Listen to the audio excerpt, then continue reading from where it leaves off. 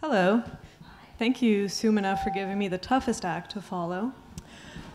So I'm Morgan, and I'm going to talk about my game. So a little background, I grew up playing a lot of video games, like especially very text-heavy ones, like Baldur's Gate. Any fans? Yeah, cool. And I love games so much that I wanted to be a game developer when I grew up. And then I learned that the game industry isn't great for women or anyone. So I just kind of let that ship sail, and I didn't want to fight that fight. But in college, I studied computer science, and in my first class, we made a text adventure game. No graphics, really simple, in the terminal, and it was so much fun. And it was the first time I had made a game, and I realized I can make games and not have to deal with the game industry, which is cool. Ta-da! And it's important to note that at this point, I still don't know the first thing about game design or like physics engines. I got a C in linear algebra. Like, I'm not qualified, quote, to make games, but that's fine, honestly. And I just hope that if there's someone in the audience, I know there's at least one, who's interested in making games but is intimidated or they think they don't have what it takes, you honestly do. If you have an idea, then that's kind of the whole battle, really. So part of why I wanted to make a game was I used to be a programmer, I'm not anymore, and I wanted to maintain my coding skills without having to deal with other people looking at my code and their attitude. And I wanted to make something creative and technical. It's actually a lot of fun to make a game. And I wanted to see if it's at all possible to maybe make something more diverse. And for those of you who can see the slides, which they're all men looking very intensely at the camera, wearing black and red. It's uncanny how similar all these pictures are from different video games. And this wasn't hard to find. Like, if you just search video games, this is what you see. And I like some of these games, but like, damn, that's not what I look like. That's not what most of us look like, and that's not that fun. So when I was making the game, I was really inspired by sci-fi, especially older stuff like Blade Runner or 2001: A Space Odyssey. And I really like the past's idea of the future. I think 2001: A Space Odyssey is a great example because they thought we would have a lot done by 2001, and we didn't. But really, sci-fi is a great way of comparing our world now to what it could be or to what might go horribly wrong. And it can be used as a really powerful way of doing social critique and robots. Yeah. And I was really, really inspired by this game, The Longest Journey. Have any of you played it? Okay, awesome. So for those of you who haven't, it's really based on, it's just about storytelling and the importance of stories, and it also has a really, really diverse cast. Probably comes as no surprise that this is a Norwegian game. And the thing is, it's actually recently gotten a lot of flack for people for having a gay protagonist or having a lesbian couple that doesn't exist for the male gaze. And that's weird, because there's all these people saying, well, I don't see why that's relevant. Like, you're just pushing your agenda on me, it's a game, it's not important, it makes me uncomfortable. I disagree with that. I hope some of you do too. And I think it is important to see yourself in a game. And that's really empowering and awesome. And it's just a great game. Like, honestly, you guys should play it. So, my game. It's a browser-based game. It's only been tested in Chrome, so it's really a Chrome-based game. Sorry if you don't use Chrome. And it's very, very simple. All you do is you read the text and then you select the option for what happens next. And one thing I wanted to do was to make the protagonist a woman and to have the player go through experiences that some women might typically go through that men don't. Like having to have a really awkward conversation with someone in the elevator. So for those of you who can't read what's on the side, it says, you get in the elevator of your apartment building, you hear someone yelling, hey, hold the elevator. You recognize that voice. And you can either sigh and push the open doors button, or you can frantically push the closed doors button, which I think some of us have been there. And you're just stuck in the elevator making really awkward small talk with a guy who doesn't understand that you really don't want to be making small talk with him.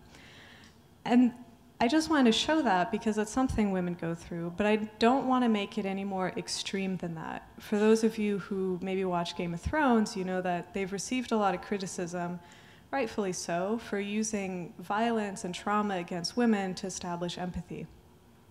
And you don't have to show the worst case scenario of someone's experience to prove that it's different.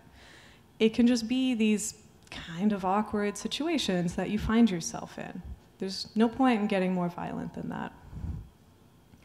Another thing I really wanted to talk about is mental health. My mom works in special ed, and a lot of her students are very heavily medicated to the point where I think it's more fair to say they're sedated. And while that can help some people sometimes, there's a balance. People still have to be able to live their lives. And I think, I don't know, in games, I've never seen one that actually talks about mental health. And if any of you know about one, please talk to me afterwards. But it's just not something you see, or if you do, it's a sob story, and that's someone's only identity. But I wanted to show that people have anxiety, they have depression, they're not always 100%, and that's fine. You can have panic attacks, you can have no idea what you're doing, and you can still be heroic. You don't have to be the stereotypical, confident protagonist with huge muscles who has all the answers. But if you are, honestly, good for you. So I live in San Francisco, and if you've ever been there, you'll notice that there's a lot of homeless people. It's kind of historically been the case. And it's becoming more and more jarring because there's more and more very wealthy people living in the same areas, and these groups do not interact at all. And I work in tech, and I know that when people in tech talk about homelessness, they're either very judgmental, they're like, oh, let's just get rid of all of them, and I'm like, okay, that's not a solution. Or they get this savior complex, or we need to rescue every single one of them, and I was like, maybe some of them don't need rescuing, they just need a place to sleep at night, and for you to not just help them to feel good about yourself. And I really wanted in the game for people to have to interact with homeless people, with sex workers, with anyone who makes less than 6 figures a year, because in San Francisco that doesn't happen very much, unfortunately. And it's just becoming clearer and clearer how tech does exclude quite a few people. I remember when the Apple Watch came out and everyone was excited, and I was like, who can actually afford the Apple Watch? Again, if you can, good for you. You're doing great in life. But I really wanted this game to force people who are playing it, most of which would be in San Francisco, to have to go through an interaction that they wouldn't go through, that might make them uncomfortable, even if they don't fully understand why. Because I think if you can do that in a game and go through it, and you're like, oh, well, that wasn't so bad, then maybe, hopefully, that translates into real life. And if in the game you could see that the homeless person yelling on the street actually has some intelligent things to say, you might give them a shot in reality. Or you might not, I don't know. This is just a hypothesis. The last thing I wanted to do was to show racial diversity, which turns out to be really hard in a text-based game, because I can't show you the characters. And I don't want to do the thing that some writers will do, where they're like, this is Susan. Susan's black. Because now that's all Susan is. She's just a token character. That's not fair to Susan. And so it's like, how am I going to show racial diversity? And in fact, you can do this through language. People speak other languages than English. They use those words. They have accents, slang. They might refer to where they're from. They might have really hard names to pronounce. Everyone mispronounces my name. And it actually kind of worked to my advantage that you can't see the characters. For example, the protagonist is a woman, and that's kind of about as much as I ever describe about her. I have an idea of what she looks like in my head, but that's just my idea of her. She could look like anyone you want. She could look like you, assuming you're cool with female pronouns. and having the name Mal. Her name is Mal. And really what I discovered while making this game was that showing diversity is really, really easy in games, and that gaming companies have no excuse to not do it. You don't have to go out of your way to have more than big, buff white dudes in the game. And I think the trick is really to first write all your characters just as neutrally as possible. Like, you're gonna have a scientist character, and they're very dedicated to their work, and they're very polite. That's kind of their personality. And maybe some of you, as soon as I said scientist, you might imagine white guy.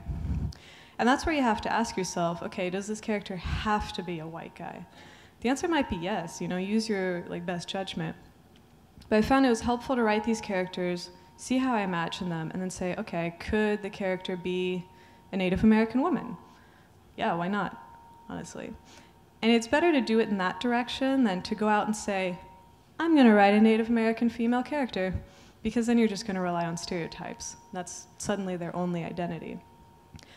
So I kind of wish people from Blizzard or something were here, because I just dropped some knowledge on them, but now you all know how to do it.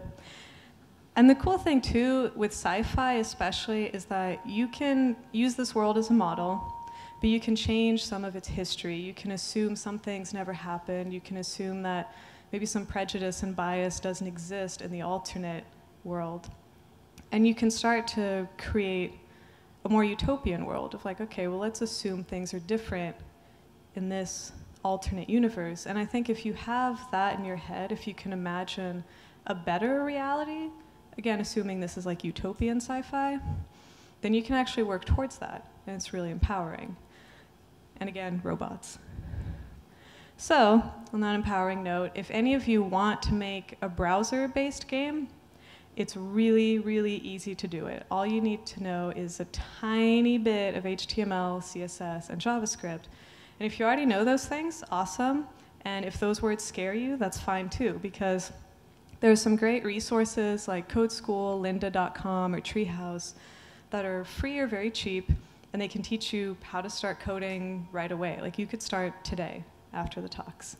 And so if you have an idea, just teach yourself the bare minimum of front-end code, and you can start making a game, and you don't have to deal with the industry. Of course, you can also look through my source code. It's not beautiful, but I'm happy to have people poke around in there, ask me questions, whatever it may be. And of course, you can look at the game as well. It's futureperfectgame.herokuapp.com.